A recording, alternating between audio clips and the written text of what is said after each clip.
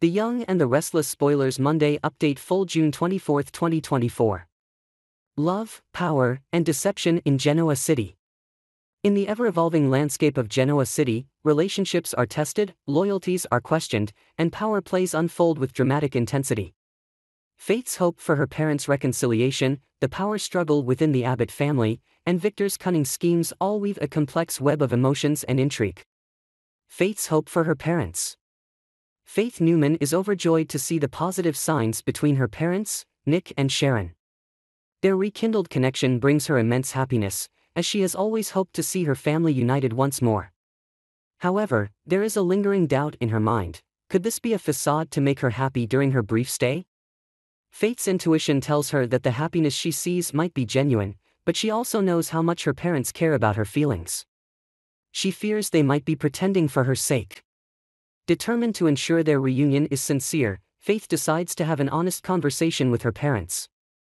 "Mom, Dad, I love seeing you both happy," Faith says one evening. "But please, don't pretend for my sake. I want you to be together because you truly love each other, not just to make me happy." Nick and Sharon exchange a meaningful glance, realizing the depth of Faith's concern. Sharon speaks first, her voice gentle yet firm. "Faith, your father and I have had our ups and downs, but what you see is real. We're trying to rebuild our relationship, not just for you, but because we believe in us." Nick nods in agreement. "We've both been through a lot, Faith. But being together feels right. We're committed to making this work, for us and for you." Faith's heart swells with relief and joy, knowing that her parents' reconciliation is based on genuine love and commitment.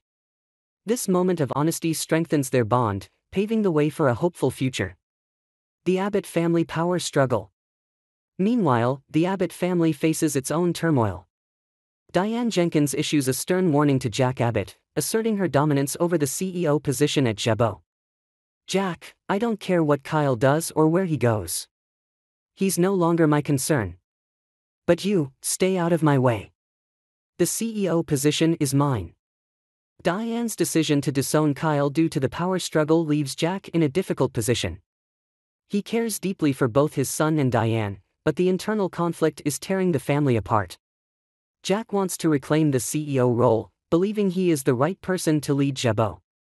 However, he fears the consequences of his actions, alienating both Diane and Kyle. Jack, feeling the weight of his responsibilities, confides in his sister, Ashley. "I don't know what to do, Ash. Diane is threatening to disown Kyle, and I'm stuck in the middle. I want what's best for the company, but not at the expense of losing my family." Ashley, ever the voice of reason, offers her perspective. "Jack, you need to do what's best for Jabot. But that doesn't mean you have to lose your family. Talk to Diane and Kyle. Find a way to mediate this without letting the power struggle destroy our family." Kyle and Audra's deal with Victor. While the Abbott family wrestles with internal strife, Kyle and Audra have signed their contract with Victor Newman, eager to prove themselves in their new roles. Unbeknownst to them, they have walked into a carefully laid trap. Victor's triumphant and cunning demeanor reveals his true intentions. Victor's plan is clear: use Kyle and Audra's ambition and naivety to further his own agenda, ultimately at their expense.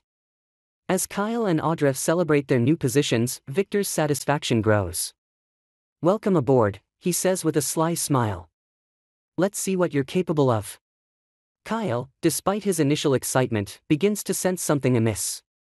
He realizes that Victor's motivations might not be as straightforward as they seemed.